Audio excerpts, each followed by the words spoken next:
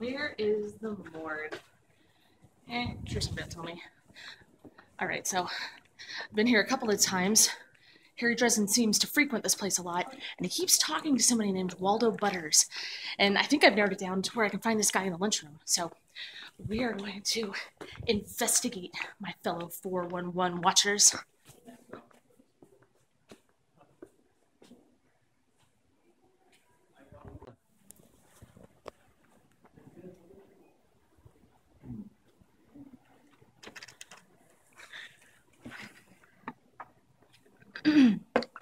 Waldo Butters?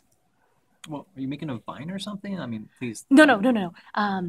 I am here to talk about the Harry Dresden. I'm writing a book, unofficial biography. Harry? I do. But he's okay with you writing a book about him? Like, seriously? Like, Harry, like... Yes. No. Yes. Yes? Yeah, we've talked about it a lot. What's the book called? Magic Fingers. It works on so many levels for Harry. It does, doesn't it? Mm-hmm. Yeah. Mm-hmm. But I have fans already, and a lot of them are fans of yours. And I have a couple of questions that people have specifically asked me to ask you. I'm like, that just to hear that, like that means a lot to me because I'm just like, oh, I'm just a guy, just going through my day and stuff, and I have like secret fans. That's really cool. It's not just that. I mean, you do so much for Harry. I mean, you deserve to have your own fans, and I won't deny it. I won't deny it.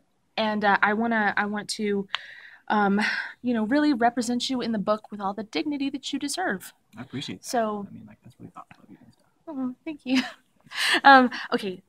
So the first question I have is from Matthew, who says, how many smartphones and computers have you had to replace since you met Harry? Okay. So, like, this baby, this is number 9. Ouch. With Harry, it's all just like, and stuff. And so I'm thinking lead box. Lead box. And then Superman can look through your phone. Exactly. You see where I'm going with this. I mean, Harry, you just can't talk to him about this kind of stuff. Okay. He doesn't get it. Well, so then my next question is actually, it takes a more serious tone. Okay. And Joshua wants me to ask you, Marvel or DC? Oh my gosh. Marvel because Spider-Man. Okay. Okay. All right. DC because Batman.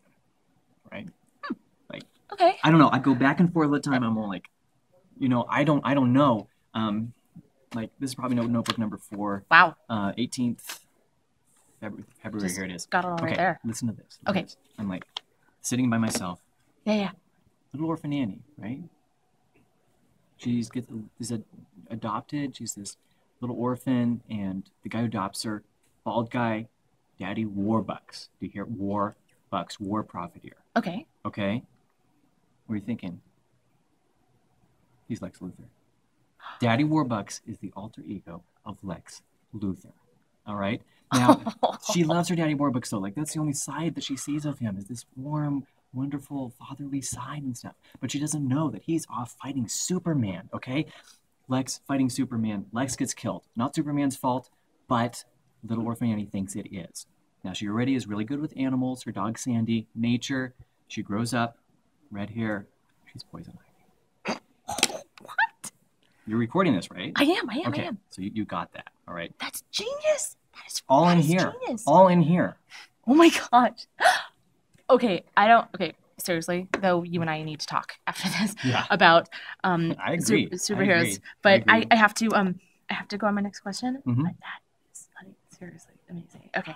So but anyways, but Carl, all right, so another fan, he said, do you still run a tabletop campaign with the alphas? Okay.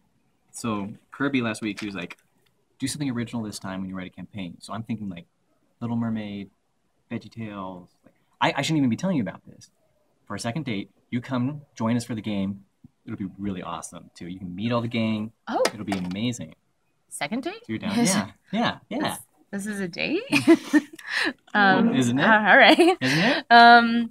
Yeah, that'd be awesome. Yes. Oh. You're in my spot. Oh God.